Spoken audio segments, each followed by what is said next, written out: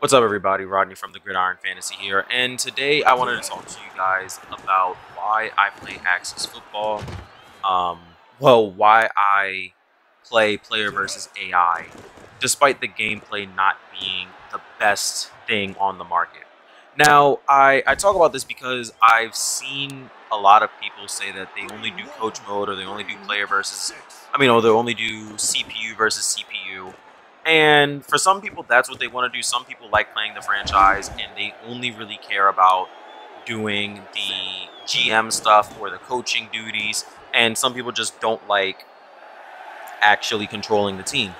And also, quite frankly, not everyone is that tech savvy. I completely understand that.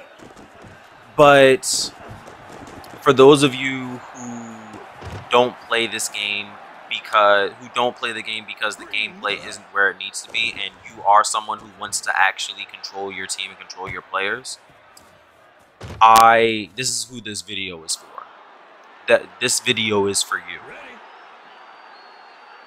I play the game still because I can see the direction, I can see the dedication from the team, I can see what they are trying to do.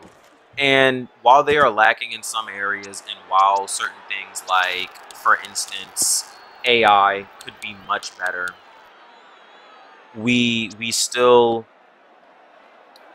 have a game that has a solid foundation, a solid base, and I believe will progress.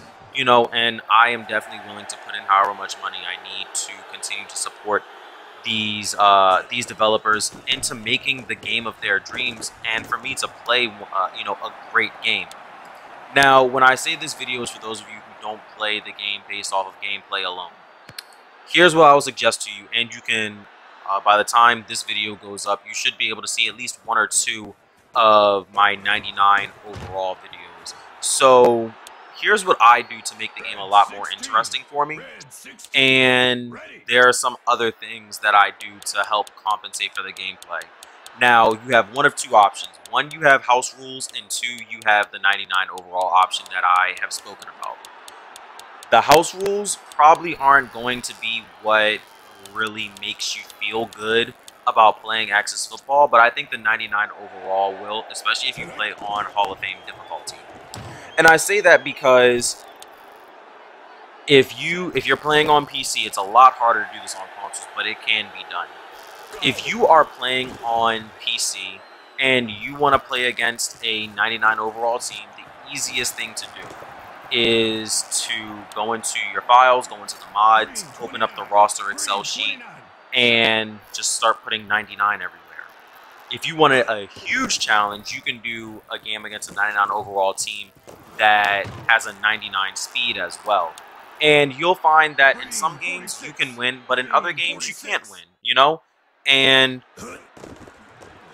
And I think that when you play this game against teams that have that extra boost, the problems that you see with the AI seemingly go out of the way. Now, if you're not that good on gameplay and you find that, okay, playing against these 99 overall teams is entirely too hard, then I would definitely suggest playing against 95 overalls, 90 overalls, finding whatever suits you. I think that's what will make the biggest difference. Now, if you want to play franchise, I don't know how long those teams will be able to keep those 99 overall players, but they will at least be able to keep most of those 99 overall players for the first 2 to 3 seasons. Now, if you're someone that wants to do a deep franchise, I'm sorry, this isn't going to help you. But if you're someone who, plays franchise and like me goes bankrupt in 2 years,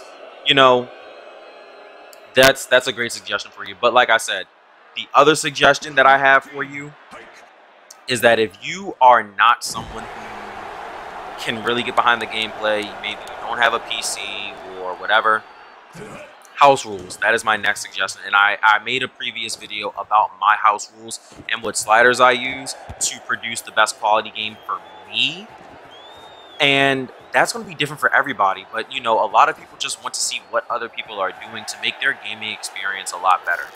So when you find your own house rules, I'm sorry, I was going to say home rules, but when you find your own house rules and you can just get that stuff done, it makes playing the game a whole lot more fun. It makes it a lot easier, and you can still yield great stats. With the house rules that I have, my team still performs great, and for the most part, the other teams still perform great. But that's how I play. And, you know, your house rule doesn't necessarily have to be tied to gameplay. Your house rule could be, okay, I'll play through the first 8 games of the season, but the last 8 games I have to simulate, or I play one game, simulate one game, even if I'm in the playoffs, you know. So that's all I'm going to say about it. And so this is why I still play Axis Football, because on my Xbox I can just play with my house rules. On my PC I have all the challenge I need against these 99 overall teams, and it's a lot harder actually when, even if you don't want to make all of their speeds 99 overalls, giving a boost to the linebackers in speed is going to help you out immensely as well.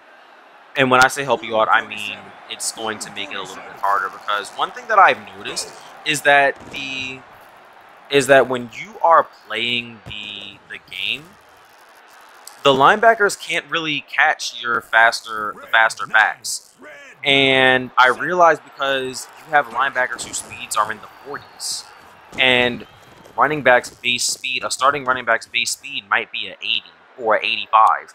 So those linebackers are not going to be able to catch them. So to make the game a little more realistic, I went through and actually upped the speeds of all of my linebackers. So that is really the final thing that I wanted to say. And with that being said, honestly, this video was over. If you have anything to say, any comments or anything, please, you know, let me know. But that's it. Talk to you guys later.